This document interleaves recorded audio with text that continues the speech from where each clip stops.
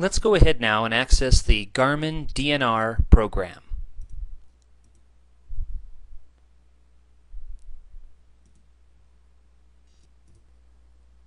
The first thing to take note of when you fire up the Minnesota DNR Garmin program is right here. Make sure your GPS unit is recognized by your computer. If it's not, go to the GPS tab and set the port. Choose one of the ports until your computer recognizes your GPS unit. If it doesn't recognize your GPS unit, you may need some sort of driver.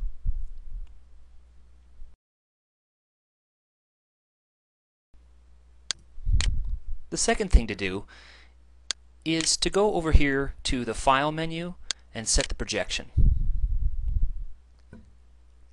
I like to set my projection to none. In other words, projections are important, but I like to have my GIS deal with the projections rather than the GPS deal with the projections. As you can see, my projection is set to World Geodetic System 1984 as the datum and no projection.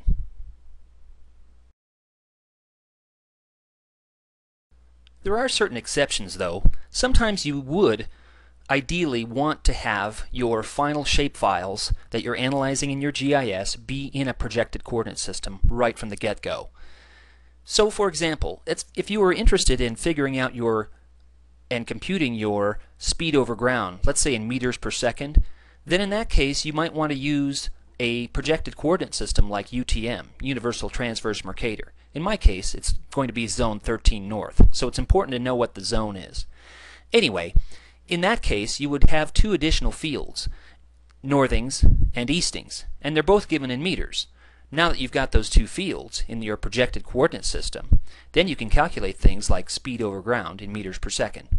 So there are lots of exceptions. The important thing is to know why you want to save in certain projections, and then go ahead and do it.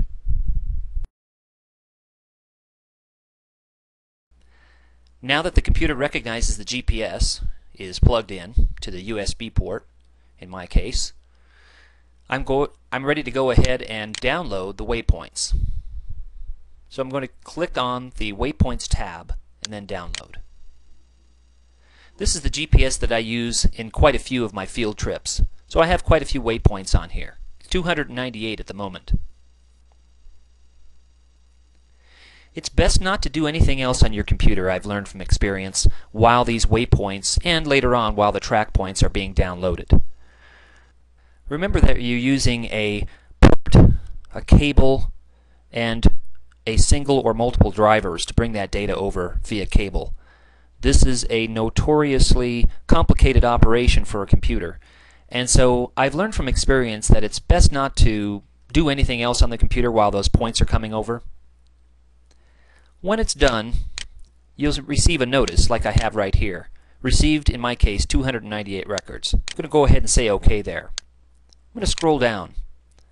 And then I'm going to scroll up to find the points that I'm interested in. In my case, I'm really only interested in saving a few of these. I remember from being outside, and this is where it's important to keep track of what you're collecting and what the points are named. But waypoint 285, 286 through 290 are the ones that I'm interested in. To verify, I can scroll to the right here. I'm going to highlight the points that I'm interested in saving. In my case, 285, 286, 287, 288, and waypoint 290. I'm using the ident field. That is the field that the waypoints are saved out in the field. Another note here is that there are a whole bunch of fields that the DNR Garmin program automatically inserts. And you're welcome to use those fields if you need to later on. Okay, now that I've highlighted the particular waypoints that I'm interested in saving, I'm going to save it in a variety of different ways. I'm going to go to File, Save to File. Once you find your location that you want to store the data in, give it a logical name, and remember what you're saving. In my case, I'm saving it as an ArcView shapefile, unprojected, so it's a dot shape. I'm going to call it the Esri Broomfield waypoints dot shape. Save that. It says the file was written successfully. Great. So that's step one. I've got a shapefile of, in my case, 5 different waypoints. Great. Now on to the track. Track download. I've got even more track points than waypoints. In my case, I've got 12,682 track points. Again, it's best not to do anything on the computer until these things have downloaded.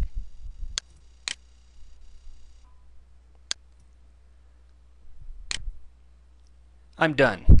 The track points have all been recorded. Now I need to save the particular track that I'm interested in. And in my case, I know that I saved that track as a 16 May 2011 track saved file. So I'm going to go down here to ident until I can find my 16 May 2011.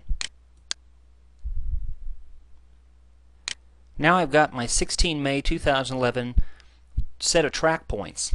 I've got 11 of those. I've got them highlighted. I'm going to go ahead now and say save to file. And just like I did with my waypoints, I'm going to save it as a unprojected shapefile. I'm going to this time call it Esri Broomfield track points, because that's what it is. And I want them saved as points, so I'm going to select that on the next menu. I get a notice that the file was written successfully. Great. I'm going to save it one more time though. I always like to have the line as well as the points. So let's go ahead and save it one more time. Again, as an unprojected shapefile. I'm going to call it Esri Broomfield track line. And you probably know what I'm going to do at the next step. Now that I've called it track line, the next step is make sure that it's going to be saved as a line file. Okay. I receive a notice that it was written successfully. Great. Now I've got 3 files. A waypoints point file, a track points point file, and a track line file. That's all there is to it. Now we're ready to map and analyze our data.